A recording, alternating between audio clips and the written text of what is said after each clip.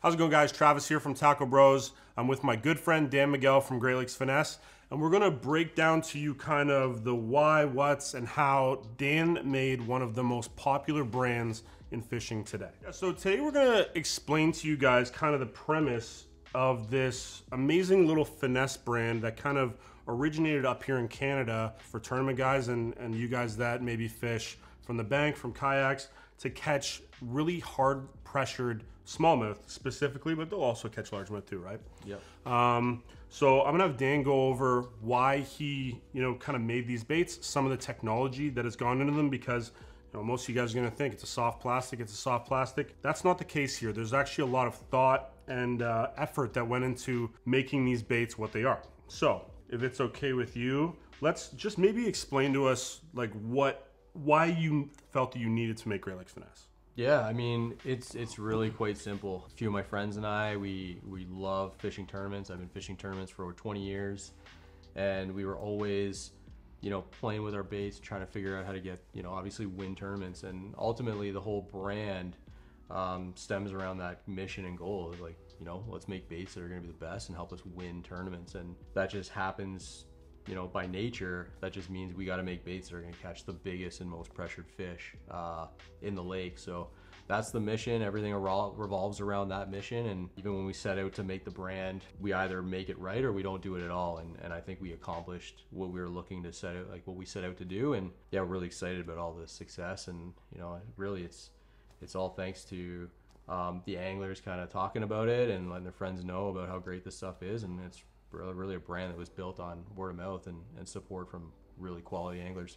Yeah, man. So yeah, like our store is very specialized. Obviously, I mean, you've been in there. You've been with us since we were in the smaller store. But our store is very specialized, and like it's very hard to break into the top 5 of sales with like big brands like Megabass, OSP, Raid, stuff like that. Great Lakes Finesse is the only brand in our store that's in our top 5 in sales that is not a JDM bait.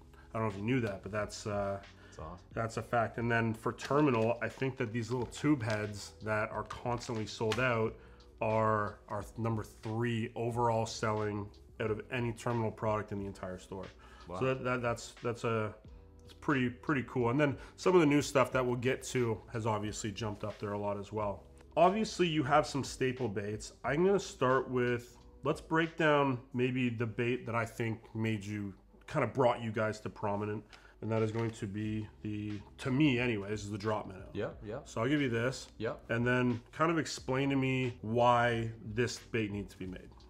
Yeah, I mean, there's a number of reasons. Some of the things that make Great Lakes Finesse special are attention to detail, more so than just shape. A lot of brands miss out on the small details, and one of those is the neutral buoyancy. So when we're talking about the drop minnow in particular, when we started this brand, we didn't even know that we were gonna have a brand until we figured out really 2 things were really important. One was we needed baits that could sit perfectly horizontal in the water without having to shake them constantly.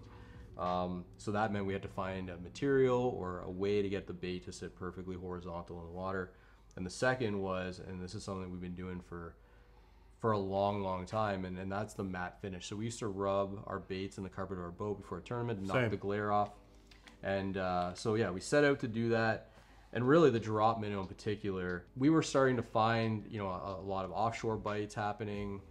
Drop shot is a big thing up here. Huge, yep. And being able to, and as you know, we're fishing like, on Lake Ontario or these Great Lakes, a lot of the fishing is very isolated pieces of structure. And if you're not on that piece of structure, you might not get bit. And smallmouth love to like cruise in and out of the area. So having a bait that we could feel confident in the profile, being a minnow bait, the neutral buoyancy, and knowing that if we drop the bait on that boulder, for example, we could let it sit there and just wiggle it and not move that bait at all, and it would be sitting perfectly horizontal. That's something that, there's a lot of companies that, might say their baits sit perfectly neutral and stuff, but that's if you actually put them in, your sink or your tub, you'll notice that they either float or they sink. And they go tail up. Or, yeah, they look really unnatural. So I think, the success of the drop minnow is really in those 2 details more so than the profile.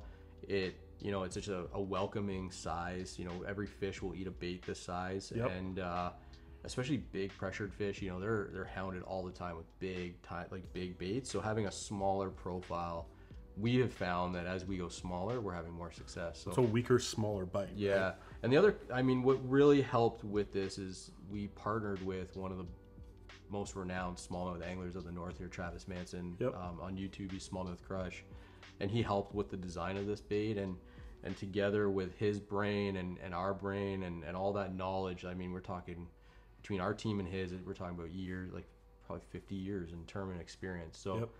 I think that's why at the end of the day it catches fish like crazy, and that's why it's so popular.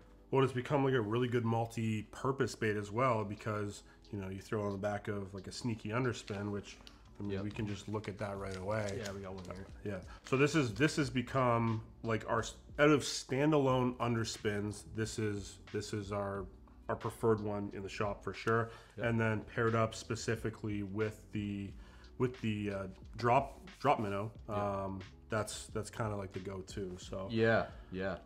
I think what makes this underspin so unique, you know, there's a lot on the market, but we really dialed in the details that we felt mattered. The first is it's built on a Gamakatsu fine wire hook. Reason for that is, again, we're after big pressured fish, so we need light line, long rods. We're taking long casts, and we found with a thicker hook, we just couldn't get good hook penetration, especially in those first couple cranks. Yep. We would set the hook with our light line, our long rods, and that fish would just shake the bait. So building it on a finer wire Gamakatsu hook, having the eye placement right at the front of the head. So up here, we're a lot of times we're fishing around milfoil or sparse vegetation, and the weeds just don't get caught in that little eye like they would if the eye was set back a little bit. Most underspins ride nose down, looks pretty unnatural. Ours rides perfectly horizontal through the water column. And then the stainless ball bearing components. We were just, when we set out to make this, it was like, how do we make the most premium underspin, finesse underspin for us so that we could win tournaments? And then the drop minnow pairs perfectly with it. Again, we tend to like more subtle action. Yep. So we find that tail back there behind the blade, that little bit of vibration, the tail kind of just wiggles in random directions. And we find on most days it'll outfish a paddle tail. That said, we still fish little swim baits on this too. I like throwing them with a paddle tail, but the second that I noticed, if I go down to a lake and there's a lot of boats out there, I almost always take the paddle tail right off, and then I go to something, you know, exactly like this with a pintail, because pressured fish, you know, that flash is going to do most of the job drawing them in. And then also with yours, I like that you have the arm coming down to kick that blade out a little bit better. It's going to obviously help with hook ratio, because they're not going to have the blade jamming into their mouth as well. Yeah. And then it's going to give it a little bit of a bigger profile, or more of a, you know, group profile for them too. Yeah, right? I will talk about the blade real quick. This is something that we put a lot of thought into. Two reasons. Most underspins, the blade's too close to the body. So if you're using like a fatter swim bait, or you know, just a wider bodied bait, what happens is when you're reeling these real slow, or even a little bit quicker, the blade will actually end up lifting and cupping right under the bait and stop spinning. The second thing is the reason why we went with the wire, and this is kind of this is the first time I'm actually kind of revealing this. Perfect, love it. So if you think about the fish eating it, when they're eating it, this actually, when they close their mouth and you set the hook, by nature, this wire makes the hook bury right into the nose, or like into the roof of the mouth. If you were to use a smaller wire, just a little blade underneath, you're not getting that leverage when you're setting the hook and burying it as hard, because it's almost like a double hook set, because you're setting it, but you're also getting just the angle leverage is forcing the hook to go into the roof of the mouth of the fish. So we got really good hookups. You know, sometimes people use heavier equipment than they should be with this underspin. A lot. I always tell people, like, think about like a drop shot hook. Like, you're not going to use crazy power on a drop shot hook. Those things set themselves. Pretty much the same thing with our sneaky underspin.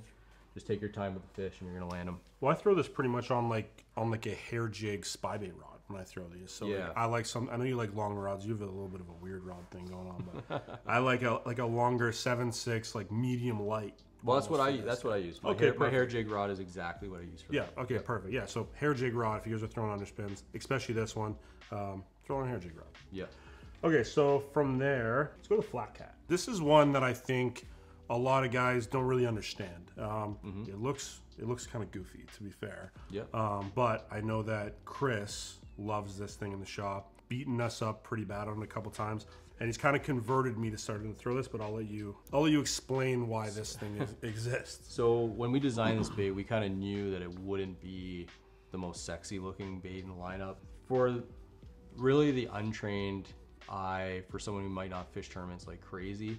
This doesn't look like much of a bait, but I can tell you some of the best anglers really like that it doesn't sell well because they buy the crap out of it. Yep. It could very well be our best fish catcher in the whole lineup. And it was actually inspired by a baby catfish. Okay. So one of our local lakes here where I've done really well on, I kind of keyed in that they were feeding on baby catfish for a good portion of the season. And we set out to build a bait with that profile. We also wanted, when we designed this final version, like the version we used to throw is different than this one. This one still does exactly the same thing. It catches them even better because I think this one now mimics small goby, a small leech. It's just a really natural. So a lot like a goby. Yeah, a lot like a little goby. Yep. So whatever they're kind of keying in on that day, they're going to eat this because they just can't let it go by them. It's got the matte finish, the neutral buoyancy, and little scuff marks. You'll notice with some of our baits too, they got little ribs in them. They're kind of random little ribs. Those are to imitate teeth marks. So we found as our baits got beat up more with fish eating them, they got more effective. So right out of the package, we wanted to add those little lines to make it look like they've been chewed on already. Yeah, no, 100%, man. And this just looks like it belongs on the bottom of the lake. Yeah. Yeah, so like it kind of fits every, bottom profile. For sure it does. Yeah. And pairs up really well with this guy. Yeah, that's our stealth ball So head. this is the ball head. The hook is kind of the big deal here. Yep. Gammy 604, 604 gammy. Really tough to beat these hooks. Generally, we find with the stealth ball head and the baits that we're using, those are more close contact or close quarter fishing situations. Yep. So we found with the bottom baits, we prefer to go with a thicker gauge hook. Agreed. Sometimes we even go with thicker line when we're using them. Yep. So that's why we went with the thicker hook there. We actually, when we first built the underspin, we started with that hook. Okay. And we found we were losing too many fish. And that's why we decided, okay, we got to go with a thinner gauge hook. That solved a lot of our problems. We ended up going from losing like 1 out of 4 fish to losing like 1 out of maybe 1 or 2 out of 10. Okay. So our ratio got a lot better with these big fish. The ball head, I do want to speak to it. At first glance, it looks just like a ball head. You're thinking, oh man, there's nothing to it. Well, a few things that make this really premium. One is the powder coat and baked finish. We're fishing a lot around rocks here. We're banging them off the bottom all day, so that's not going to chip. But also in the manufacturing, we cover the eye so that there's no paint or residue, so you don't need to bust that paint out. It's not going to nick up your line. No, exactly. And we're using like 5-6 pound Tesla all the time, so having a clean eye is important. And even in the painting, we take care not to cover the collar, because if you put paint on that collar, it's going to round the edges up and it's going to make it less grippy. So we keep it just fully unpainted. So the head's painted, the collar's not. A lot of detail goes into this little guy to make it the best we can. That's why I like this your brand too, man. Like everything is like thought out. You know what I mean? It's not just like, oh, let's make a ball head because we need one. It's like, let's make a ball head, make sure nothing's gonna nick up the line. The collar is gonna be, it's gonna have a good hold on it, and obviously the hook is amazing. I love Gammy hooks forever. Yeah. Okay, so another one that is, it looks just like a regular worm bait, but this is the drop worm. So talk to me about this guy. So yeah, this is a really competitive category. Yep. There's a lot of drop shot worms out on the market, really solid brands. I think for us, we actually love fishing a worm a lot of the time. And when we figured out how to do the matte finish and the neutral buoyancy and the durability, we just felt like we had to make a worm. It's probably a little bigger than most of the baits that we would have normally, but we just felt it was necessary. We felt it separated this worm from others on the market. So if you like fishing a worm on a drop shot, on a ball head or something, just a little finesse worm, it's a really good one. Well, to touch on durability, because that's something we haven't talked about yet, these are crazy durable. Like you can catch, would you? Yeah, like they don't rip up. Like, they're a fairly, it's an affordable pack of baits, but they also last really good. Everybody likes elastomer stuff. I'm not always the biggest fan of it because I think it takes away from a lot of the natural action to it. But you've somehow kind of given like a very ultra durable bait. It's kind of in between like an elastomer durability and then like one fish throwaway. It's a really good balance. And I think that's why people gravitate back to it, because it's you're not just catching, you get 8 baits in a pack, you're not catching 8 fish. Like, you're catching 8-10 fish per bait. Yeah. We hear that a lot. A lot of our dealers even say, We'd love if they like tear up a little more. We'd sell more bags. So, but yeah, you know, exactly what you said. There's like that. I guess there's a lot of names for it, but that It's elastomer. it's elastomer. There's a number of reasons why I'm not a huge fan of it. Like I've used it, but rigging is challenging.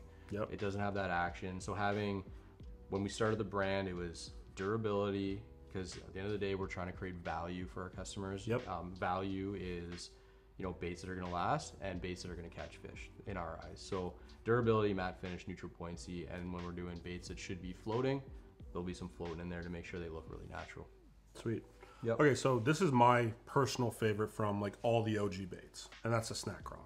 So this is like, we throw a lot of, you know, more finesse style football jigs. That's what kind of put me onto this. And then we also throw a lot of unskirted football jigs. So this has kind of been my go-to for that for quite some time. I know a bunch of guys this year on the St. Lawrence in the early season, like the 3 guys caught their personal best on this color right here. Sorry, Ashy, but yeah. Touch on this one. Why did you think that this needed to be made? Yeah, there's nothing on the market like it. Agreed. You know, up here in the north, our craws tend to be really small. So there's been many tournaments where I'm in a pre-fish or whatever, or, you know, I'm just boxing fish and I look in my live well and there's little tiny craws in there. And I remember there was a tournament here on a local lake, it's Tri Lakes. I was so frustrated because I figured out that they were eating these little tiny craws, and I went on this crazy hunt looking for a bait that would do with just this. Yep. And nothing existed. That was why this was created. Like, again, a lot of baits look really cool in the package, or they've got a cool profile, but they don't perform in the water. We're always water focused, so we wanted a bait not only that was the right profile. It looks badass in the package too, by the way. Yeah, it looks good in the package, but you know, when you think about a craw, you know, we always envision the fish following the bait. So if a craw is being followed by a smallmouth, for example, the smallmouth is looking at them, and what are the claws doing? They're facing the fish, trying to defend, right? They're not standing straight up. You know, a lot of super floating baits on the market are. So when we designed this bait, I think what people don't realize is the detail and time that we spent to get the right amount of floating in here. I was gonna say, you corrected me first right when you came. You're like, dude, you keep saying it's neutral buoyant. Yeah. Like, this one's floating. This one has floating in it, and there's 2 things. It was a combination of the amount of floating and also the little cuts in under the arms to give it the right amount of lift. We went through, it's got to be like 20 versions of how deep we went with these cuts and how much floating to get it to sit perfectly, and it always sit at a 45-degree angle. Wow. So that's what triggers these fish to bite. It's those amazing. little details, and that's really the process. When we start and go, okay, we're gonna come up with a product. We don't go, what are people gonna buy? Yeah. We're on the water all the time, and we're trying to solve a problem that we're facing. So we've got fish in front of us, and we can't get them to bite with what we've got, and we're going, what would work? And we always start with that. It always starts with a piece of paper. What are the things that the bait needs to do? Yep. And then we're gonna go from there. Well, that solved the problem for me, but this was the thing that really sold me on your brand. I remember that. Yeah, I was always looking for. I throw little tubes like that's. I've thrown, you know, the 2.5-inch version of tubes forever. Periodically, we'll get into the 3.5s, but I could never really find a good tube hook. And then you brought this into the shop, and this head, for whatever reason, I mean, obviously there's a reason that it's flat and how it comes to the water. It doesn't get hung up. This hook is very, very durable. It doesn't bend out, and it has really good hook penetration, which is like, I hate on mustad so much for being mustad, I guess, but this hook in particular is exactly what I needed. They got this hook right. Yeah, I agree with a lot of what you're saying. Like, you'll notice that we're gammy across the board. Yep. This hook in particular, they got right.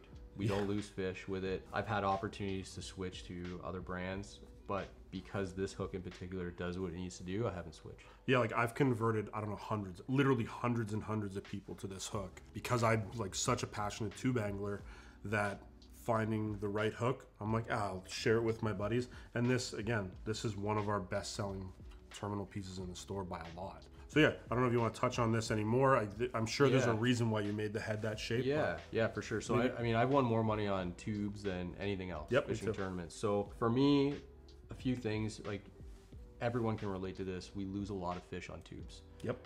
Biggest reason in my mind is the hook placement. Yep. So again, when we set out to design this head, it was how do we make a head that is going to help us land more fish? of course it needs to fit the smaller tubes perfectly, which we figured that out. When you're gonna have a problem with leverage right away because you're looking for a small tube head and you need the weight to keep that bottom contact. Yeah. So exactly. Yeah. So short shank hook. The second thing is a lot of the reason why we lose a lot of fish is because most of the tube heads on the market are very rounded. Yep. And what happens is the tube wants to roll. So two things happen there. One is you get hung up a lot. And two, you're hooking them in the side of the fish. Like you're not getting into the meat in the roof. Like the smallmouth in particular, the best place you can hook them is like in the cheeks or right in the roof of the mouth. You're gonna land those fish generally. It's when you skin hook them on the side or below that you're gonna lose them. So when we designed this sled, the whole point of it was to keep the hook, the hook point always facing up. So it naturally wants to hit the bottom, and when you're pulling it through the rocks, it always kind of comes back to that center position. Yep. You're coming through the rocks well, or the whatever zebra beds or whatever you're fishing, hard bottom, sand, it's gonna stay up. But also when you're setting the hook, it's always gonna be in that perfect position to hook them in the roof of the mouth. You know, there are occasions where maybe they hit it funny and you're not getting it, but I'd say 80% of the fish that I hook with this is in that meat. Great, it's right in the meat. Yep. And we just don't lose fish. No, I have an amazing hookup ratio with this, and I like how it sits in the water. I like the size of it. I have no complaints about this thing. Yeah. And like, you know, again, we've had discussions about a lot of discussions about hooks. It's funny, that was what got us into your store. And I remember like thinking, man, I want to get into Peterborough Pro Tackle, because in my mind, I've always felt like that's the premier destination for like the top anglers to find the coolest stuff. So getting our brand in there, and I remember you being, you know, obviously you need to be, but you were kind of like, okay, let's see, is this just another brand coming in to sell me their stuff? And that was, I remember you took a small tube, one of your favorites, you shoved it in there, and you went, man, that's perfect. Yep. And that was kind of like, you're like, okay, I'm in. And I think it kind of proved that we knew what we were doing a little bit too. Yep. And thankfully, I mean, you guys were the first ones to ever carry our stuff. So this is this is ground zero. And now look at you, you're massive. There's a lot of plastics that I like, obviously. Like I like the snack craw, I like some of the other stuff we're gonna talk about, but this was the one that kind of sold me on it because it was literally impossible to find a proper tube head for the smaller tube. 3.5, 375, there's tons of tubes, great ones out there. I agree. But yeah, for that little one, this is the only one. I don't know what other one you would use, right? This is it. Yeah. And then when you guys expanded on all the sizes, it was really the only one, because I mean, you can go as light or as heavy as you want now. So yeah, again, it comes back to solving a problem on paper. For us, it was, we love those little tubes, and we had the same problem. We could not find a good hook, so we made our own. Well, I'd love to segue to what this goes with, but I think we're gonna save that to last, because I think that's been the thing that's been very, very, very, very exciting for people. Okay, so that was kind of what took you guys through the first couple of years. Those were the main products that were in the line, and like they did great. I mean, the growth, I could see it every time we would reorder. I'd be like, holy crap, we're out of that again. We just got it. And that was kind of what took you guys to the next level. And then what was it? It was Classic this year. It seems like it was so long ago. I know, just a couple months ago. Yeah, so a couple months ago, you guys did your first big release since your initial stuff. Yeah. There was a bunch of products, but we're going to talk, we'll start with the plastics, the Helgramite. Yeah. So this is a very popular bait up here. Guys win tons of tournaments on Helgramites, but you felt that there was a hole that you could fill. Yeah. Okay, so talk to me about this guy. I mean, really, a few things. We've been fishing Helgramites for a long time. Like the first one I ever fished was actually a Berkeley Gulp Helgramite. It was really small. Yep. And we actually caught a lot of fish on them. And but it was just kind of small. It featureless. It had no movement at all. And then there's some other ones that have come around, but I felt like there just wasn't one in that perfect size for our fishery. I felt like most of the ones on the market were really designed for the southern market, the largemouth spotted bass or creek fishing. So this is 2.4. This is 2.4 inches. So most of them are 3. Most of them are 3. That's 3 plus, right? 3 plus. Yep. Bigger, bulkier. Yep. And also the matte finish. Like we really felt like most of the ones on the market were really like shiny. Oh yeah. I could see it. Like we'd be drop shotting. There's a couple on the market that I like, but they float a lot, so they're good for the bottom. But on a drop shot, they were just no good. So really, we wanted to drop shot a Helgramite, and so this one's got the neutral buoyancy, the matte finish, that's where, for me, this bait really excels, especially on the clear water lakes. This thing on a drop shot is absolutely incredible. I completely agree. Yeah, first time I ever threw it, Yep. like first fish we saw, we threw it, and it like from 30 feet away, it came over, we could see it, and it just smoked it, and we knew we had a winner. Yeah, and like we've discussed this on here before. Like I throw a lot of Hellgrammites as well. The other brand, I generally fish that on bottom because that ultra high float, and it just does not work on a drop shot. Yeah. So this is that's kind of what separates this, is the size. I like Yep. the smaller size, it's less intimidating for a fish, especially when they're big and pressured. They've seen a lot of stuff. And also, like, on a drop shot. Like, Yep. that's what really makes this one special. I can't agree more. Another thing you guys came out with at Bassmaster was the swim bait head and then the hanging head. Yep. They look identical to everybody. Yep. I think this is something that you need to explain. Like, I mean, I can see it and I understand, but Yep. I think this is a good thing for you to, like, spend a little bit of time on explaining the difference between the two, because I get asked all the time, and I kind of break it down for them, and they still are like, oh, like that makes that big of a difference. I'm like, huge difference. Yeah, yeah. I mean, so both heads, I mean, at first glance, you're thinking, man, that's the same head. Yep. But completely different applications, and you need both head designs to achieve what you're trying to do. So we'll start with the sneaky swim bait head. We love little swim baits. We fish them all the time. Yep. Very much like we fish the underspin. Like our hair jig rods, we're bombing them out there, light line. Yep. So having a jig head that had the fine wire Gamakatsu hook, the forward eye placement, just like think about our sneaky underspin, just without the blade. Everything's the same besides that. So it pairs perfectly for a little swim bait, but also something that we kind of reveal and let the cat out of the bag on is the Cindy rig. So the Cindy rig is a little sneaky technique that it actually originates from one of my good friends. His wife was named Cindy. Okay. And I'll tell you this here. I'll just give let's the just story. do it. Yeah. So the story is good friend Steve Dellier, local legend. He's kind of retired from the tournament scene, but really well accomplished, and really was, in my mind, the pioneer of this super finesse for smallmouth fishing. So he was out on Lake Simcoe with his wife one day, and he was dragging tubes, and much like me, like when I'm in the zone, I don't care what anyone's doing around me. I just want to fish. Well, his wife was back there, and he gave her a tube, but she didn't know how to use it, and he didn't take the time to explain it. So she was casting it out and just reeling it in. Dude, that's my brother. Straight. Yeah. My brother works at a store, can't fish, literally smashes them swimming a tube. Yeah. It's crazy. So he calls me, and I'm like, he tells me the story, and I'm like, okay, all of a sudden my mind is going nuts, right? Like light bulbs are going off. Yeah. And Cindy was just smashing them, just reeling this thing straight. So that's when we started just straight reeling a minnow. Yep. And obviously we're tournament anglers. At the time, we didn't want anyone to know about it. So we called the Cindy rig. We could talk openly about it, and no one would know what we're talking about. Right. So we developed that technique. When we got the drop minnow, it's perfect for that technique. And that head pairs perfectly with that. So Luke Palmer ended up getting a second place on the Cindy rig. He's kind of cat out of the bag now. Wired to Fish, Bassmaster, all these guys have kind of picked up that story. Yep. So this head is perfect for a small swim bait and Cindy rigging because it swims perfectly horizontal through the water. It's got the fine wire hook, and that forward eye placement is better for a better, more natural swimming action when you're casting and reeling a bait horizontally through the water column. So let's get into the hanging head.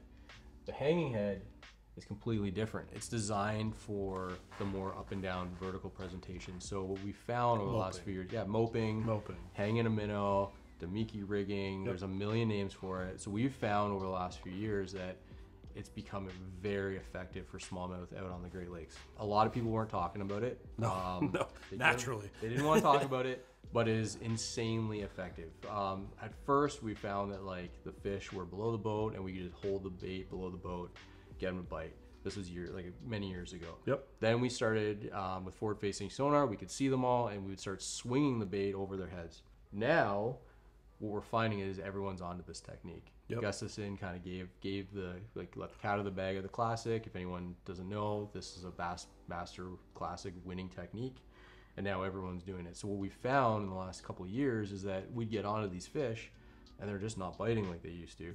And the solution to our problem was going down to lighter line, longer rods. Yep. And we found that there's times where we're going down to 3-pound test line. So it's crazy. You're crazy. A 3-pound test line, and this comes back down to my steelhead days. I used to be a big steelheader, so I have confidence in landing a 5-pound smallmouth if I'd have confidence catching a 20-pound steelhead on 3 or 4 pound tests. So what we're finding is the jig heads we were using, we were just losing too many fish because we couldn't get enough leverage on the hook set with the light line and the whip your rod. So that's where we came up with this head, where the eye placement is further back on the head, so you don't need to mess with your knot. We balanced every single one of them on the jig head, and with a finer wire hook, the Gamakatsu hook, we're able to the fish basically set themselves, and we lose way less fish with light line. So it really is fairly technique specific. If you're doing that moping, Demiki rig, pitching out and letting it hover, we find in like 20 to 40 feet of water, that's where this hanging head will really excel. Hopefully that answers your questions on that. Yeah, so we've been doing something similar to that for a long time on just ball heads. Yeah.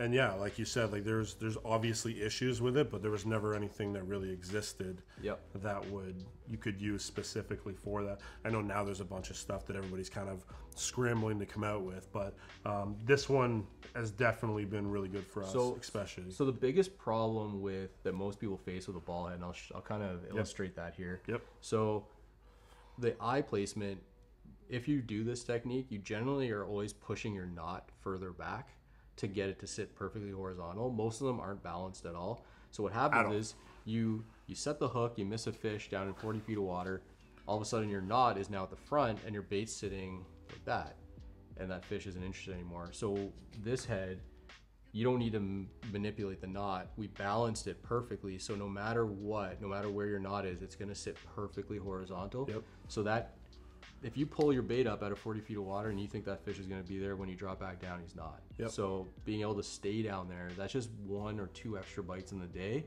For us, that could be the difference between winning the tournament or not even cashing a check.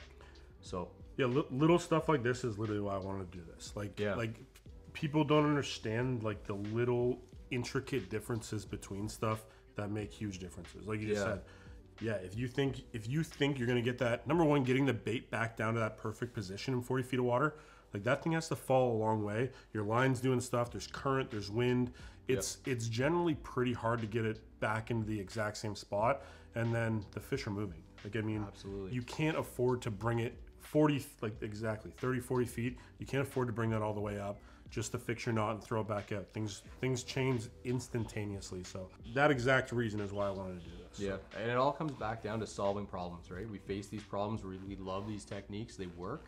How can we make it better? And that's just an example. I mean, it looks like a do-nothing jig head, but it solves so many problems for someone who wants to do this technique.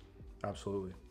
All right, I think we waited long enough for this one. So this thing kind of broke the fishing industry this year, I would say. This is a really, really cool tube bait. So this is going to be the Juvie Craw. I'm sure everybody here has heard about it by now. I think this would be the #1 selling fishing lure this year anyways. I think in the store it is, if you can get them. Yeah. Right? Yeah. This is one that's like, again, I'm a huge tube fisherman, so seeing something new in the tube space is like, it's not very common. You don't generally get anything new. You have your tube, and that's kind of what you work with. So this is something that I was really excited to see. This is something that we've utilized a lot. I showed you the video of one of my good friends catching a fish and literally freaking out and being like, shout out to my boy Dan and blah, blah, blah, blah. I know, taking all of my guys out this year on the water, 4 of them had new personal best on the Juvie Craw. Yeah. So pretty cool. Go into this thing. This is one that is wicked. Yeah, I mean, it all comes back to my roots of being a tube angler. Again, won more money on tubes than anything else, and we know they love craws in the rocks, and I felt like, the tube category hasn't really evolved. The bass are seeing the same profiles over and over again. They're rolling over, they look goofy. We talked about this a lot. You know what I mean? Like we talked about how there was nothing really new, and it had just been the same thing over and over. So, when I was thinking about, how do we make a tube even better, giving it a realistic profile, but also not too junky, too exaggerated, where, there's a fine balance, and I don't know if this relates to you, but there's a fine balance between too much realism and not enough. It still needed to be a tube. It needed to be a tube, and it also couldn't look like a real crayfish. I don't know what it is, but when I buy these baits that look like actual baits, I 100% Man, agree. on the shelf, they look amazing, but they just don't catch fish. They catch anglers. They catch anglers. Yep. And so that was like really, for me, like a fine balance of design. So when I was thinking about the applications, it was dragging the tube, hopping the tube, crack. There's a lot of really cool things you can do with the tube. So having a craw profile in the tube, I just felt like just unlocked a whole new opportunity, a whole new bite for us. And then as well, our mini Pro 2 head was so popular. So building a bait on top of that design for us was just such a win-win. And so yeah, it's got like floating claws. That's something most tubes on the market, they're naturally, they're just full of salt. So One piece of plastic. They're one piece of plastic. Shred it, go. Yeah, so these little claws and these tentacles will actually lift, and they look really natural in the water. The other thing too that is so subtle and most people don't realize is we flatten the bottom of the bait. So most tubes, when they want to roll. So this thing will always land on its belly and sit perfectly on its belly on the bottom. You're getting better hook sets. It comes through the water, and they just love eating this thing. You know, the hookup ratio, you know, we would try to use like full piece craw baits, and we thread them onto a hook and drag them through. I mean, even the snack craw, I mean, that's an example of a bait where like it's awesome. This bait is incredible, but you don't get to get a good hook set. It's not the same, and you don't get that more beefy, compact profile because it's a tube. When that fish bites down, it wants to collapse. So much gap there to get a good hook set. You just don't lose fish. The other thing that's kind of sneaky, a lot of things, we went through so many iterations of this, but even when we were designing it, we thought, what if we could make it so it came through some of the grass? That's, you know, we fish a lot of grass, like milfoil, rock, weed lines. When we were designing it, we actually designed it so there's more meat right in the head, so that if we wanted, I got to manipulate this thing a little bit, you can actually kind of bury the hook right in the tip there, and it'll make it weedless, but you'll still get a really good hookup if you're around some grass and you feel like you need a weedless presentation, but you want to keep the tube going. Right. And then also with the tentacles, it gives you literally a perfect spot for that tube to line up every time. Yeah, we actually wanted the where we ended up lining the bait up, we wanted it to actually put a bit of pressure on the hook shank so that the tentacles would want to lift a little bit in the water. So it just that little bit of pressure, there's these little details, it just keeps the face up and the tentacles lifting. It's a smash. It kind of almost like bunches up the body a little bit too, so it looks bigger, but it still collapses perfectly, right? Yeah, exactly. So yeah, it's just a very versatile bait. You can use it, you know, anywhere craws are, and we all know how effective tubes are. So combining a craw with a tube. Yeah, like, I mean, I'm the most hardcore tube guy of all time.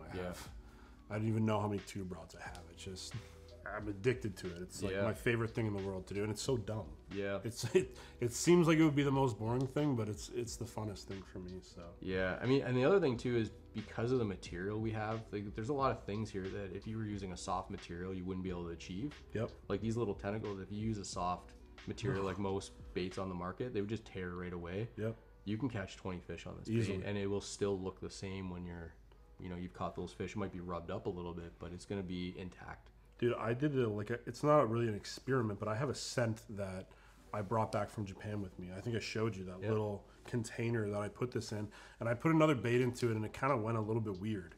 I actually opened the container on the weekend and pulled one out of it. It was exactly the same. Like nothing had changed. It had been in there for 3 months in this solution, absorbing the scent. So that was actually really cool to see. Yeah, and you know what? You bring up a really good point. Scent is something that we get asked about all the time. This brand really was built on, being a smallmouth brand. That's how it originated.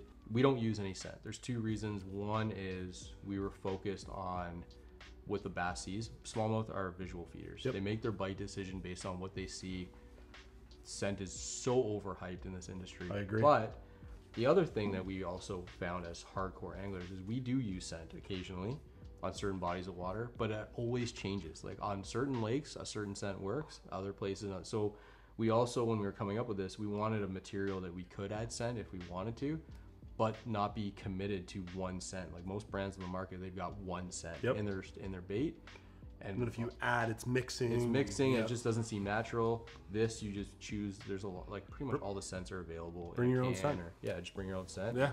And full disclosure, we use scent 20% of the time, I'd say. Yeah, I'm not a scent guy at all. Yeah. That thing that I brought back from Japan was like a very hyped up product to me by one of my good friends over there. He's like, you must try this. I don't know if it worked, but I know that these are durable enough to withstand sitting in it for 3 months. Yeah, so. yeah, scent them up. We use scent. We absolutely use scent. Again, this is a really cool brand. One of the most popular in the shop. I'm very proud to have it in the shop. I'm glad you keep innovating and making unique products that are new to market. It's nice to see that. You know what I'm like with people kind of digging into other people's stuff, and it's a reason why we don't have a lot of other brands in the store. I like things to be unique, and I'm happy that you guys have always continued to do that, even with the business evolving over the last couple of years. I feel like you guys have always stuck to that, stuck to your roots, where you're only making things that are needed. You're not making stuff just to make it, and I'm very happy with that, and I'm sure you're happy with that, and everyone you work with is happy with that. So. Yeah, it's way more fun to be innovative and do cool new things, and just knock stuff off. Yeah, exactly, man. And this is such a knockoff industry. Like, it's refreshing to see, especially someone in North America, make their own unique products. So well, I appreciate that. Yeah, and I mean, it's an honor to be in your store. I tell people, I mean, I've been to Japan. Yep. And I've seen those shops, and I tell everyone that I know, you don't need to fly to Japan, just go to Peterborough Pro Tackle, and it's a really cool experience if you've never been there. So I appreciate it, man. Yeah, you guys are important to me, and as much as we've had success, a lot of that stems from the relationships, and one of those relationships is with you guys. I appreciate it. It's been awesome. I'm gonna just do one more thing that I really like that you guys changed in your packaging. So if you guys are looking to try some of these baits out, they're gonna come in a little package like this. But something that you guys have done that I really, really liked is put rigging options and target species. Now, the target species, maybe take that with a grain of salt. A largemouth's gonna eat this. You're gonna catch pike, you're gonna catch crappie, you're gonna catch everything. But the rigging options I thought was really unique. This is a 2.1 inch snack craw, for instance. You guys have it down here as dragging or Ned rig, jig trailer, or Jika or free rig. I agree with all three. I think that's amazing. So if you're just getting into fishing, this is another really good brand because it can kind of give you some insight on profiles and how, guys who maybe are a little bit more experienced or guys who have been fishing these techniques a lot longer, kind of what you're doing with them. And I like to see that type of stuff on the actual packaging. Yeah. I mean, this is really, at the end of the day, this micro finesse, no one really does it. Yep. So part of our mission is not only to create the baits, but provide the education so that people have success with the product. So we try to do everything we can to educate our customers, and they know how to have success when they buy one of our baits. So yeah, that's awesome. You even have hook recommendations on here, hook size recommendations. So that's really, really cool. Yep. All right. Well, thank you, man, for breaking this down for us. Really looking forward to see what you guys have in the future. Absolutely, man. For sure. Thank you, guys. Thanks, guys. Yep.